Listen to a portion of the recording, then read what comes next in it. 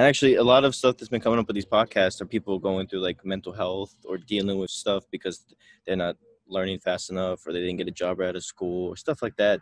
So I was wondering, how do you feel about mental health in the industry and how people should cope with it, I would say? Yeah, I mean, mental health anywhere. It's tough times at the moment, really tough times. Mm-hmm. With people being in lockdown, people seeing riots on the street, people just there's so much for people to worry about. I think mental health just everywhere, not just in the games industry. I worry about it a lot, and part of, I mean, this. I'm tempted not to have this conversation with you because it could go astray, but I will because I trust you and I know you'll do the right thing with it. And Okay, I let's know do it. anyone listening at the moment, you know, the 5 people that are still with us after me rambling as I've done thus far. I think they all left, actually. I'm just Oh, kidding. okay, just you and me then. Thanks. Knife to the heart. I only have myself to blame. So the video games, like anything in life, if used correctly, are amazing. And I've played video games my entire life. I've used video games as a meditation, stress relief, connecting with other people, challenge myself activity. Works very well. Throughout my video game playing journey, there's been many, many, many times where I've overindulged to the point where it's been damaging to me and my life. You know, MMOs, I can't go near them. They're just like, it's not something that you just play for 20 minutes and say that was fun. It's like 12 hours later, it's like, oh, I've leveled up 4 levels. That was amazing. Oh my God, where did my life just go? So I think there's a real conversation that the video game development industry doesn't have about the product that they make. The product that we make, that we create, is a product that can very easily have people not go out and fulfill their dreams in life. And part of the thing that gets a little bit messy is, as video game developers or people who are learning how to code or people who are learning engines, you're like, but I'm doing it. I'm taking action. I'm building a thing. I'm now a creator, not just a consumer. And I'm liking creating. But the thing is, what we're creating is a product that other people can consume. It's a little bit like saying, I don't want to eat a whole bunch of pastries and cakes because if I eat too many of them, it's not good for my body, but I'm going to become a pastry chef. And then being a pastry chef, the better you are as being a pastry chef, the more pastries people are going to eat, which you eat 1 pastry a week, not a problem. You eat 2 pastries a day, big problem.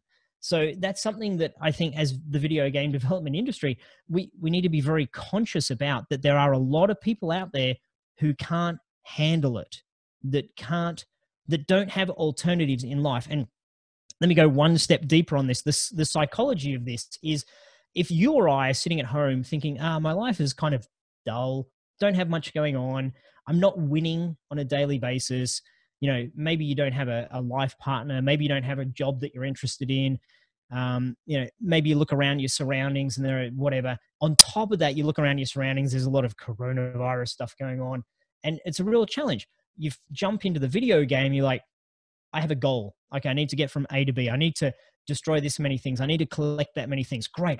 Finally, I've got something to focus my time and energy into this goal. Great.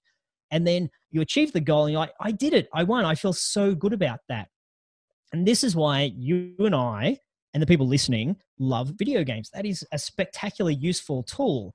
The concern that I have is for people who, if video games weren't there for them, would push a bit harder and find something else in their life that could grow and become a thing. For example, maybe I'll learn guitar.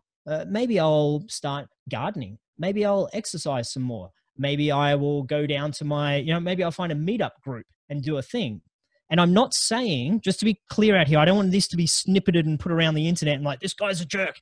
I'm not saying one is better than the other. Both are great. But I think a lot of the mental health comes from people who get all of their positive reinforcement and winning in life from video games.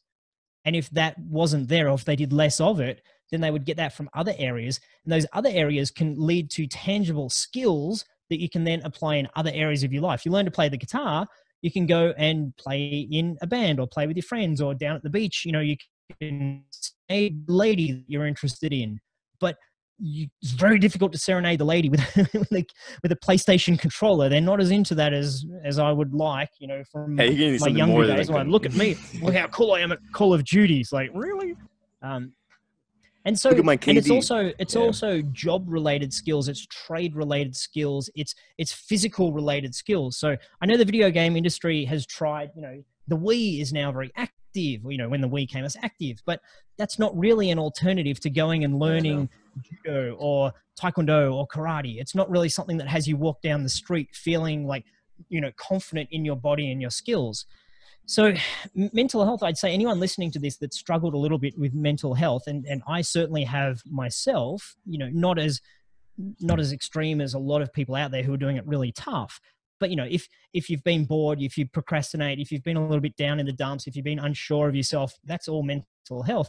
Is moderate your consumption, as in do less consumption and do more creation. That I think is the secret. You don't have to get rid of consumption. And when I say consumption, I mean playing games, watching videos, you know, watching TV shows, etc. All that kind of stuff. It's all very similar for me. That's leisure. It's consumption. Do it an hour a day, not 5 hours a day.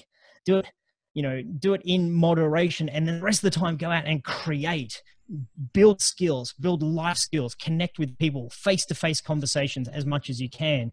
And I think that's the secret to mental health. And for you and I, KB, if we're making games, that's our creation. We've kind of solved it. We're learning new skills. We're learning programming. We're helping other people learn that. We're in a community. We've kind of solved it a little bit, but there's a lot of people who are players, not developers, who haven't yet solved that. Mm-hmm. So sorry, man. I know that's a long rant, but it's something I feel really passionate because people aren't talking about it. It's a little bit of a secret, I think, that if you play video games 6 hours a day, your life is not going to be as good as if you only play video games 1 hour a day. And that's a really controversial statement in our industry. Mm-hmm. And I'm one of the crew. I've played games my whole life. I've made games my whole life. I teach people how to make games. So I'm right in there with everyone. But, you know, 1 hour healthy, 6 hours not healthy is my feeling on this right at the moment for the state of the world and mental health.